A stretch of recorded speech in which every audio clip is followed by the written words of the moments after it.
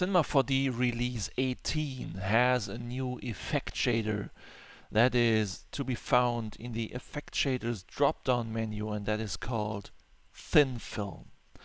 And Thinfilm is perfect for all kinds of transparent objects, maybe camera lenses, maybe cocktail glasses, maybe sunglasses, maybe just a soap bubble, as you can see here.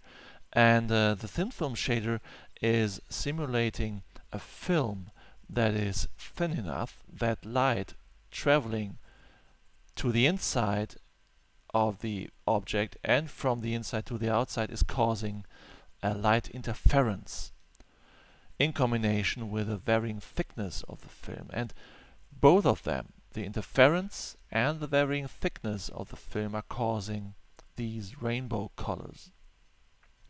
So that is perfect to give transparent objects a slightly more natural, not more naturalistic touch.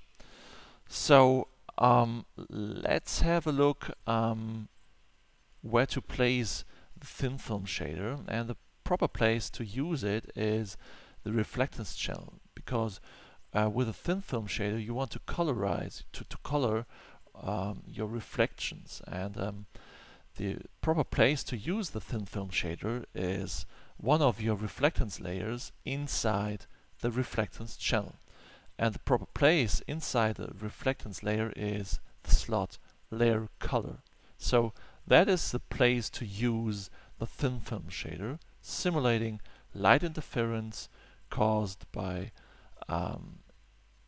varying thickness of the film. So let's jump right into the Thinfilm shader and look what's inside there. In general, you have the possibility to color your reflections, your thin film effect further on with a color field, or the possibility to load in shaders or bitmaps from this drop-down menu. Further on, you have some more interesting parameters. First of them is thickness, and thickness is about the thickness of the film, of course, given in nanometers. And with, let's say, the factory default of 500 nanometers, you have a good starting point, because that is the average area of the average spectrum of visible natural light. The next parameter is the parameter variation, and this is just defining on how much difference there is overall all over the film in terms of thickness. So this is just the variation of the thickness parameter. And alongside with that, also, of course, let's say a random seed for the occurring rainbow colors. With the slot texture, you have the possibility to give the rainbow color effect some kind of structure.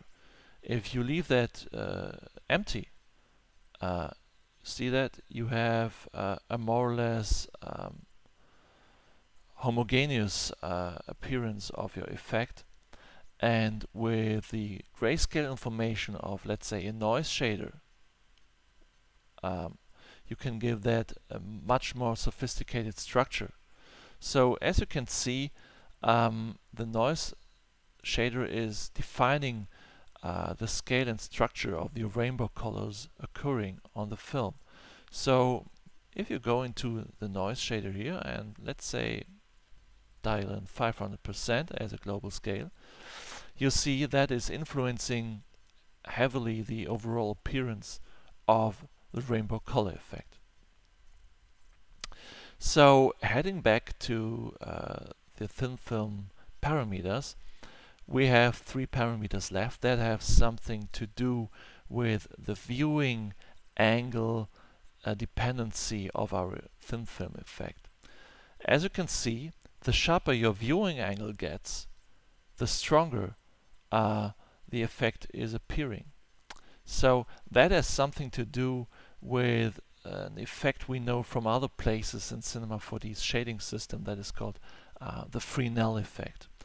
And Fresnel has something to do with index of refraction. So the sharper your viewing angle gets, the stronger your effect gets, and the more perpendicular your viewing angle gets, as you can see here, the weaker your thin film effect in this case is getting. So we have some presets here at our fingertips, like milk, pearl, PET, whatever. Or you can just type in an individual value for your Fresnel effect, for your index of refraction. And this is, of course, varying the color spectrum. And by the way, in terms of color spectrum, thickness is, of course, also varying the color spectrum applied in this case. So let's dial in some different values. And as you can see, this is not only affecting the raw thickness of the film, but also, of course, the color spectrum that is applied to the effect. So let's choose another example, maybe 700 nanometers, and you see this is heavily influencing the overall appearance of the thin film shader.